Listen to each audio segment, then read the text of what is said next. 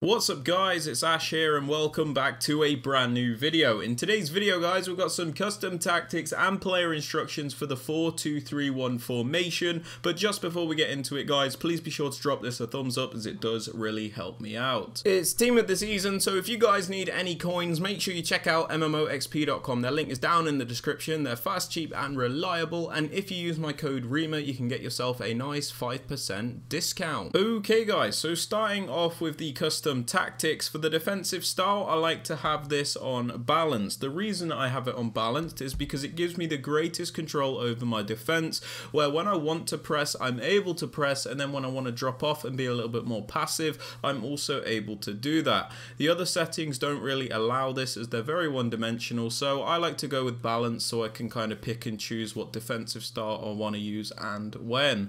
Moving on to the defensive width guys, I'm using this on 35. This is so we can primarily defend in a nice narrow and compact shape, which means we're going to be able to block off all those attacks through the middle, and it's going to prevent our opponent from being able to just run right through us. The reason I don't like commit to a really low width is because it's still important to maintain some natural width so we can reach out to the wide areas in case an opponent tries an attack down the wing. Moving on to the depth guys, I'm using this on 60. This is because it's a really nice balanced defensive line. Basically, we don't want to have the depth too low because then we're constantly getting pinned back with a super low line and we're always going to have like loads of pressure on us. And then on the flip side, if we have the depth too high, we're going to get caught out up the pitch quite a lot, and one through ball will kind of undo us, and that's not good either. So I kind of go for something in between with 60, so it's neither too deep nor too high. Moving on to build up play guys, I have this on balance. The reason for this is it allows you to mix up your attacks, it allows you to be as varied as you want, and it is just a lot more consistent. What I mean by this is, for example, if you use slow build up and then you decide you want to speed it up all of a sudden, you can't really do that because you're on slow build up. The same with fast build up. If you want to slow it down, can't really do that because you're on fast build up. But when you're on balance, you can play slowly, you can play quickly, you can mix it up, you can do whatever you want basically. So I think balance is the most consistent one to use. Moving on to chance creation guys, I suggest using direct passing. This is because it's by far the most meta option in the game. Basically, your attacking players will like bunch up against the defenders, so you can do like these really overpowered 1v1 isolation plays. Players also make the extra movements in the box so you can get off that extra pass to guarantee those goals. The other settings don't really allow this, and I do think direct passing is the most important setting for the current state of the game. Now moving on to attacking width guys, I'm just using this on 40 at the moment. The reason for this is I don't want my width to be like crazy low, otherwise my players feel like they're sat on top of each other and that's not too effective. And on the flip side, I don't want it to feel too wide, otherwise I might as well just use the 4-2-3-1 wide variation. So I kind of want it to be like nice and balanced, which is why I have this on 40. Moving on to players in box guys, I have this on 5. This is so I can get some players into the box to create those chances, but at the same time I don't overcommit the entire team to the point where I'm getting counter attacked. As for corners and free kicks, these are both on 1 because there is a set piece routine that I use which requires these to be on 1. Link to that in the top right hand corner of the screen. Now moving on to the players you want to use guys, I'm just going to make some suggestions on the types of players I would use in certain positions because some people ask for that.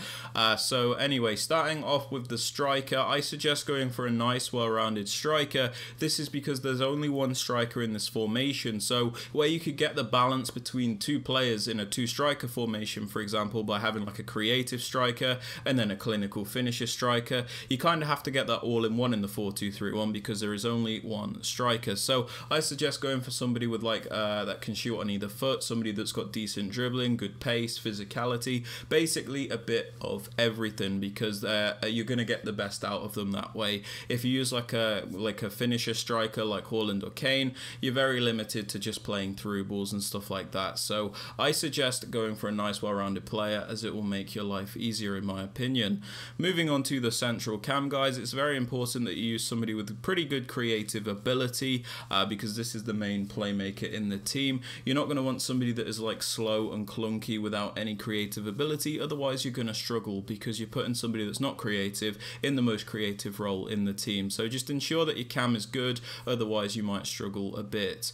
Moving on to the right cam and the left cam, I suggest using like wingers. The reason for this is because they're going to be like the main outlets in the team. Although this formation strictly doesn't have wingers, these players can act like them at times, and they do get into the wider areas at times. So it's important that these players have good pace. I would suggest decent skill moves, obviously good dribbling and shooting as well. Basically just make them really good winger style players, as it will make your life easier.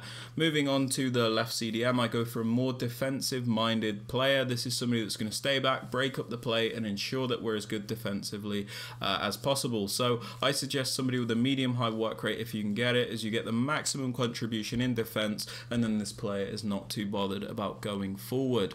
Moving on to the right CDM, I like to go for a more box to box style player. This is somebody that is going to attack and defend, so I suggest somebody with a high work rate if you can get it, as you get the maximum contribution in both attack and defense, but just ensure that this player has a nice well-rounded card.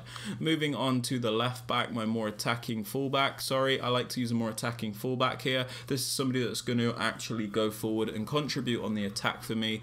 So yeah, moving on to the right back, I like to have somebody that's a little bit more defensive, somebody that's going to stay back.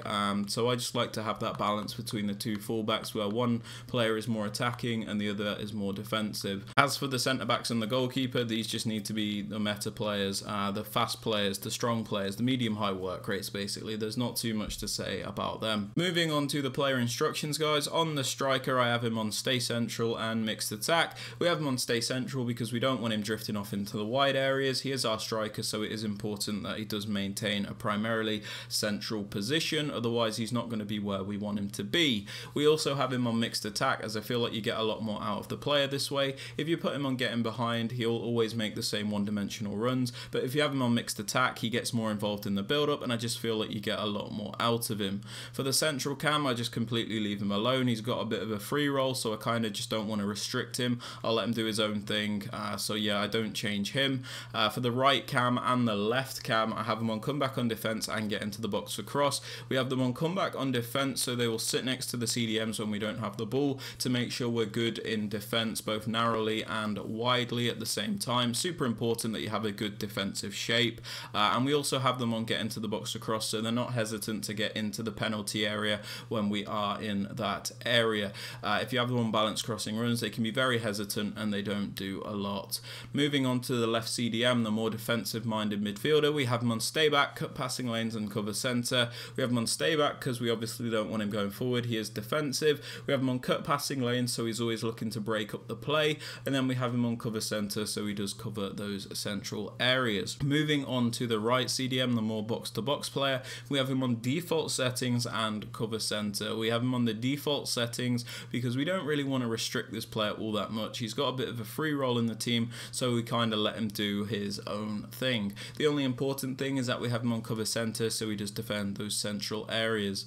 Moving on to the left back, my more attacking fullback, I have him on balanced attack and overlap. We have him on balanced overlap because the 4-2-3-1, although it's one of the wider narrow formations, still quite a narrow formation, so we want to add like a wider option when we're going forward, so we're able to do that with a fullback by putting them on balanced and overlap, because the overlap run type means they're going to be making the overlapping runs to add extra width to the team.